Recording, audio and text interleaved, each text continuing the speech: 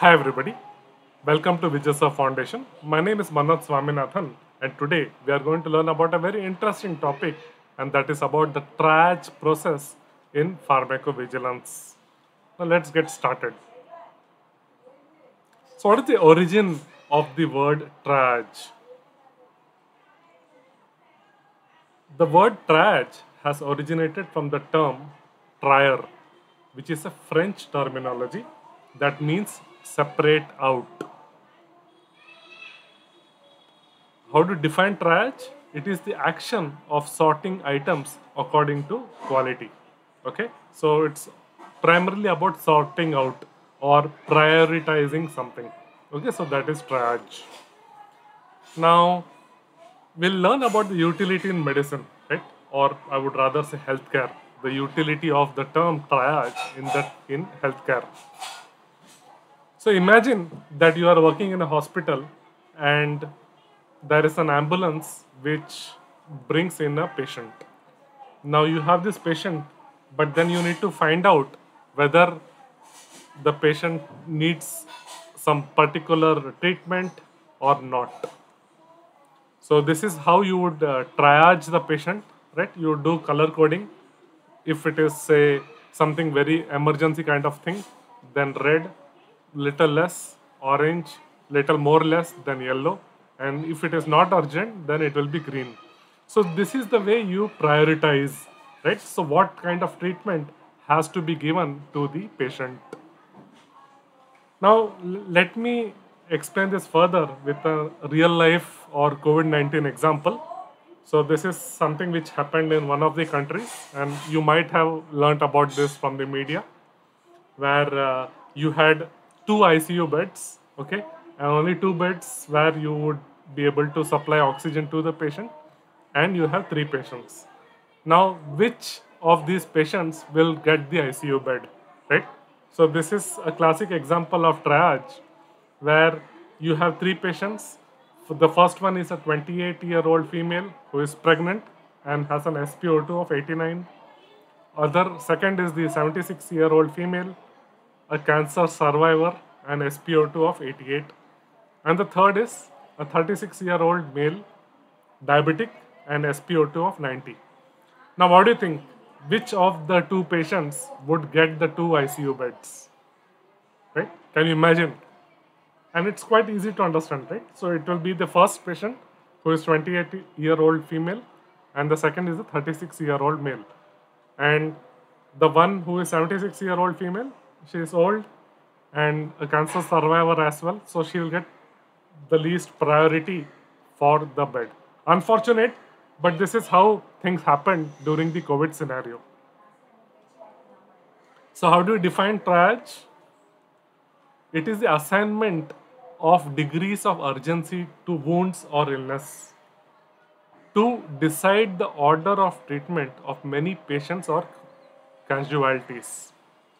You have too many patients and you need to identify or define who will receive what treatment. So that is the concept in the medical field or the healthcare field. So that is the medical triage. And in some hospitals, you also have something called as triage nurses. So these are the people who would identify that which patient will get what treatment and the kind of priority. Now, let us not forget that we are learning about the triage process in pharmacovigilance. The same principle even applies over here where we are also talking about the priority. Okay. Now, let us first talk about the first scenario, which is about booking in of a case report. Now, you have an adverse event report and you log it into the safety database. So, when you log it, you would need to then prioritize it, right? So, first of all, you need to check whether it is a valid case report. So, if you don't have, say, the patient identifier, then you would go for follow up. Assume that you have all the information. Now, what you would do? You would try to understand whether the adverse event is serious or non serious. And if it is serious, then yes, it has greater priority. And by chance, if you are also able to do the labeling, so if it is unlabeled, then the highest priority, labeled will be the next, then non-serious labeled will be next, and non-serious unlabeled will be the next, and last will be non-serious labeled.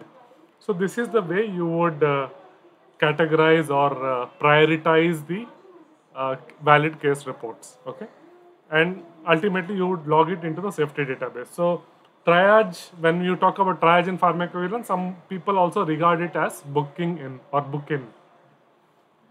Something similar even happens in medical information, where you have a medical information database and you need to book in the medical query into the database.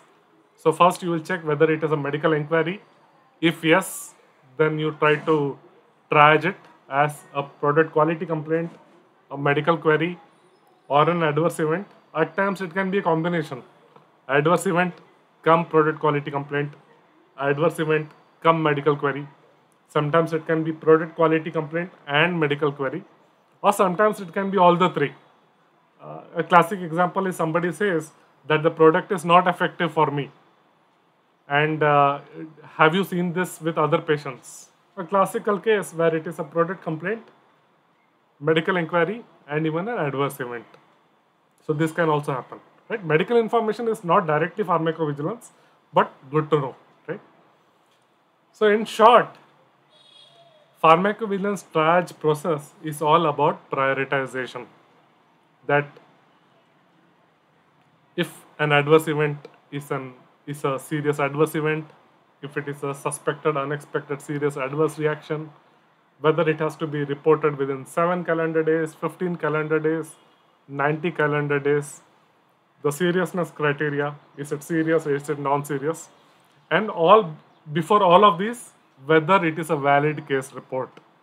So it's all about triage. Okay, so in most of the companies you have physicians doing the triage activity, so that they can do everything. They can even do the labeling, they can even do the seriousness assessment, and then categorize in terms of the priority, right? So that is also a possibility.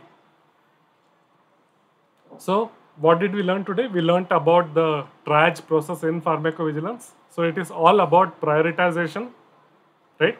So if an adverse event is serious unexpected, it gets the highest priority, and if it is non-serious expected, it gets the lowest priority. And in the triage process, you consider all the factors like day zero, the 4 minimum criteria, that is for validity, and so on, right? So this is how the triage process works. Feel free to reach out to us if you have any questions, comments, or any suggestions. Thank you.